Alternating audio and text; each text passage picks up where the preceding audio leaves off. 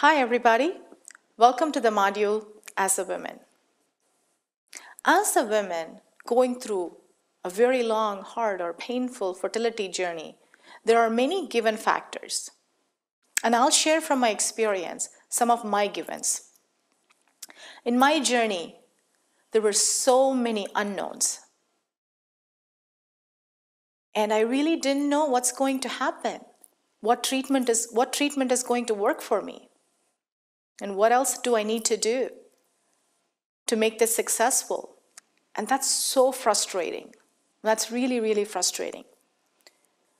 And my path was unclear. It was as if like I'm wearing glasses with Vaseline smeared on it. And no matter how hard I tried to clear the glasses, they just won't go away.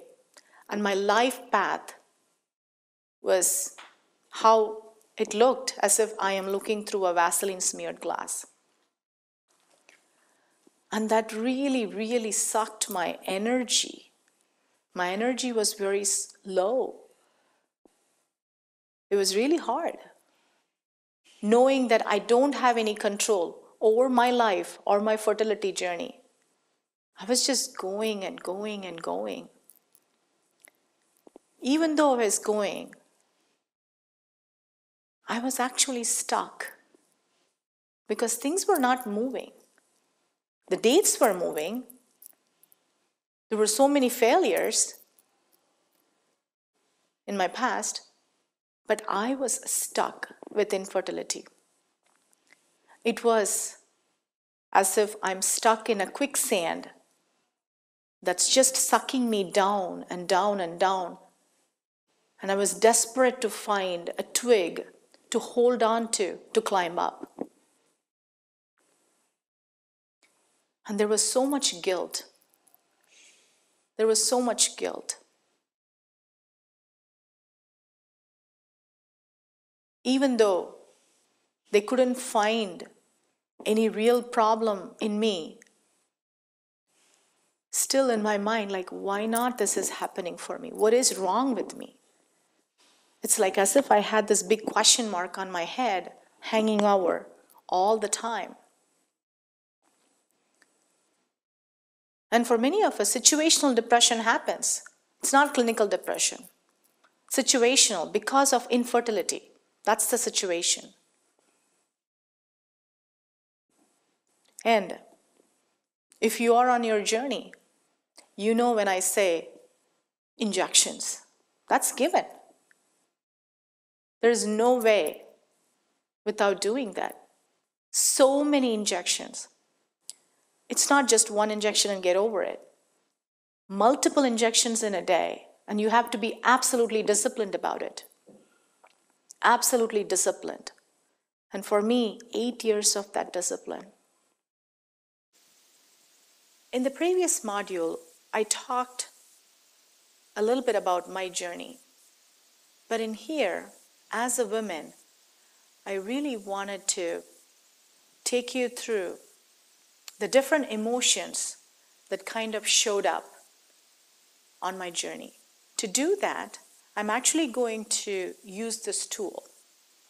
It's called Journey Map, and since my journey was 8 years long, I cannot do all of that in this one paper. I'm just picking up one small segment of it. And the journey, the map I'm going to pick up here, it's my first donor cycle.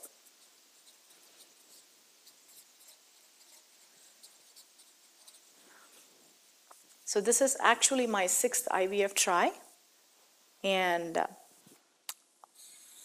I'm actually going to draw my journey here. And on the top, these are all the positive emotions. On the bottom, these are all my negative emotions. Actually, for this cycle, we saw a new doctor, Dr. Shirban, and he had a very good track record. I did all my research, and I was in fact very, very excited for my journey. Excited to meet him for the first time, just to hear like what is different that he can offer that can help me pregnant finally. So I'm just going to express me. I'm very excited here. That's what this is all about. And when he was going through our records, even in our first meeting, he suggested, like, hey, looking at your record and, having gone through so many IVFs and failed, I'm actually going to recommend donor eggs. Boom. I was so disappointed in hearing that. I was really, really disappointed. This is it. My eggs are faulty. It doesn't work anymore. And there was shame.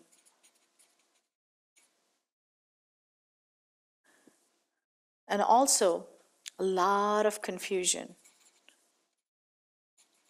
Because if you're using donor eggs, and if you end up conceiving, and if you're becoming pregnant and have a baby, that baby is not going to look like you.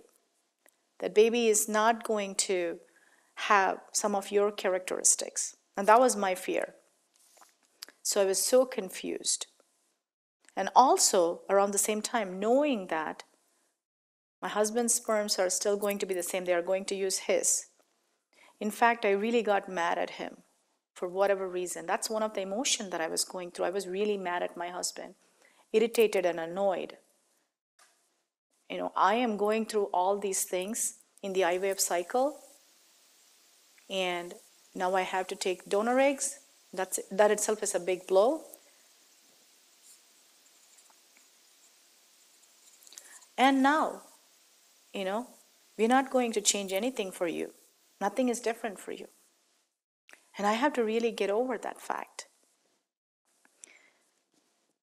And then somehow I have to make up my mind, because remember, I don't give up so easily. It took a while for me, and I have to do it on my own. I did have to make up my mind. And then I did say yes. I was, going over here, I was a little bit skeptic. It's not too high of an yes, it's there. And while we were going through the journey, it's not just my IVF cycle. Life happens. And guess what? One of my close friend announced her pregnancy news. There you go. Boom. Came crashing down. Jealousy.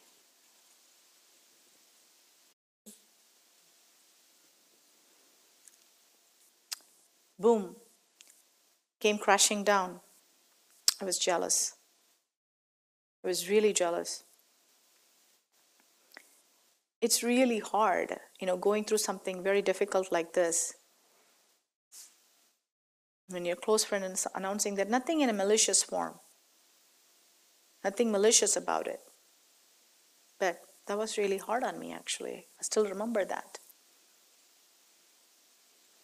And then somehow I do have to cope up and get ready for my journey, becoming a little bit more positive here, optimistic.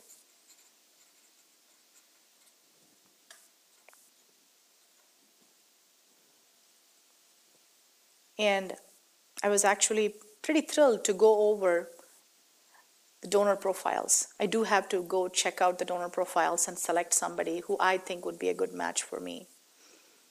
And I was pretty excited about it. I did choose somebody who I thought, would be a good person. And, I got more excited because I'm in it right now. And then, procedures happen. The only thing in here I have to do is I have to just go for when they implant the embryos. So I did go for that. Embryos were implanted. And then after that, I went for my blood work. In the meantime, again, life just doesn't stop for me. At work, I just had this mask on me all the time. There is a little bit of a shame there again. A mask on it. Nobody knew what is going on. I mean, even after all these tries and all these cycles and all the things that's going on for me, I was still ashamed about my infertility. There was a lot of shame. I was holding on to it.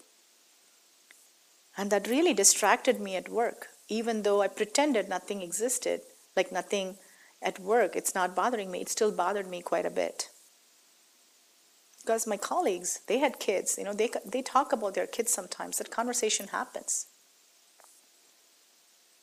And sometimes that's frustrating.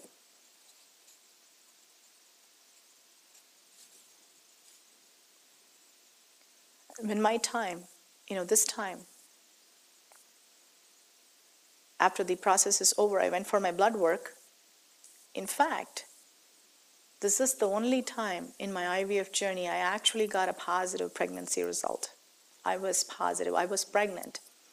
In fact, I was actually pregnant with twins.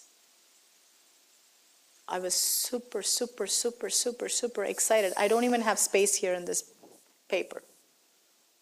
I was really excited. So thrilled.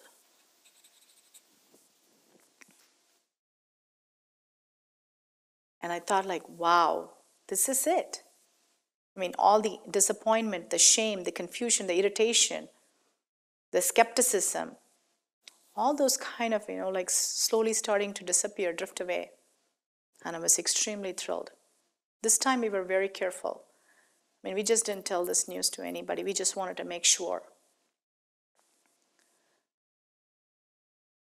And this is where the universe tested me again. After a few weeks of that positive pregnancy test, I spotted. And then I kind of knew in my body that something is not right. I immediately knew. And went to the doctor again, and he tested. And he announced that I'm slowly losing the babies. They're not going to survive. And he's not hearing the heartbeats anymore. So my world came crashing down all the way to the end here. And this is where I wanted to stop about this journey. If you see, there is so much of the emotional roller coaster journey it is. I'm just talking about a very small cycle amongst all the different treatments that I had. So just to put a little bit of color into this chart, I actually got this emotion sticker from Michael's or any other craft store that you can buy. So when I was excited, I'm actually going to put the smiley sticker here. So, I got these stickers at Michael's, and these are emotion stickers. Just so that really I understand all the emotions that are going through. Just, putting the excited sticker here. I'm really excited, I'm smiling. And then after that, when I heard, I'm disappointed because, I was suggested to have the donor eggs, then, I'm frowning. That's where the frowny sticker is going to come. And there's shame because, now it's not my eggs. It's not going to be my eggs anymore. So I'm frowning, and there's a lot of confusion, there's shame. And of course, like I mentioned to you, I was totally, totally irritated and annoyed by my husband. And confused here, like I'm like blinking, blah. And slowly was becoming a little bit skeptic. I'm not smiling, but there's a little bit of that here. So I'm going to be skeptic here. And then when my friend announced her pregnancy, then I became jealous. That's what this is. And then going back to my journey, when I became more optimistic, because now I started looking at the donor profiles, then there is that little bit of that smile again. May not be to the greater extent, but I am smiling. And then when I picked somebody, I got really excited, so I'm all smiles here. Okay? And then the big shame factor came in again, right? The big shame factor.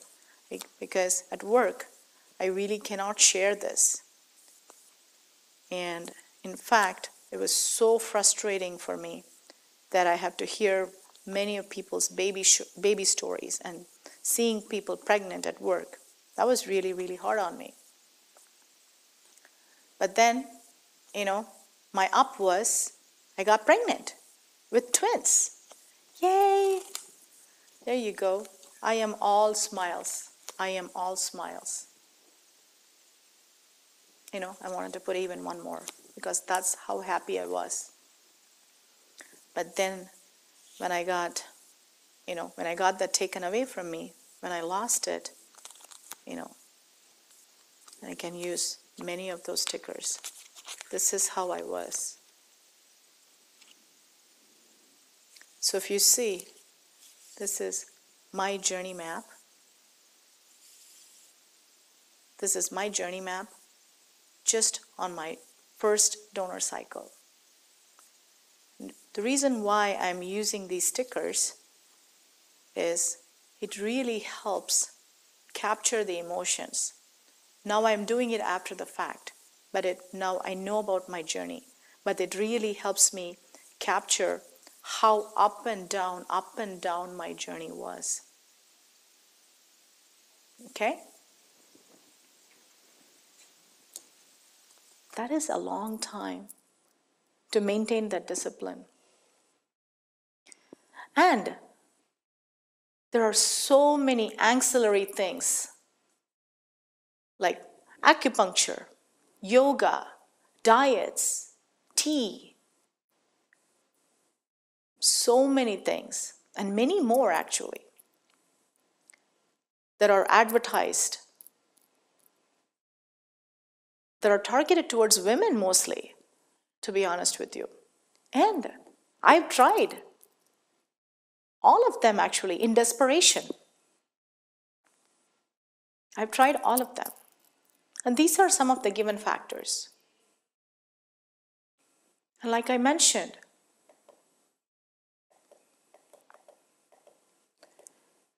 my journey with all these emotional roller coaster ride, this ups and downs, just like how you saw on my journey map.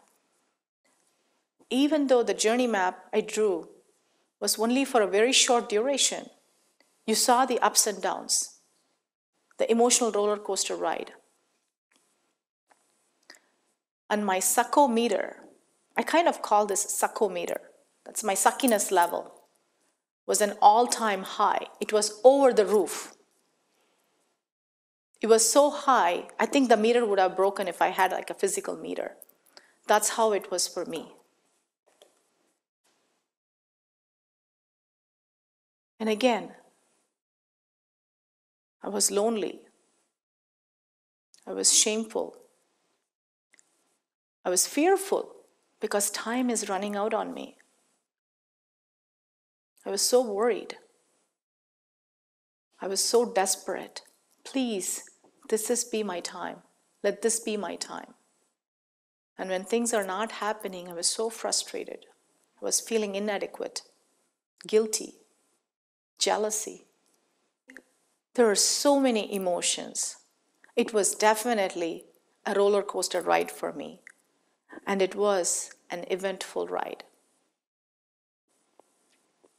I will see you in part 1, workbook aspect of this chapter.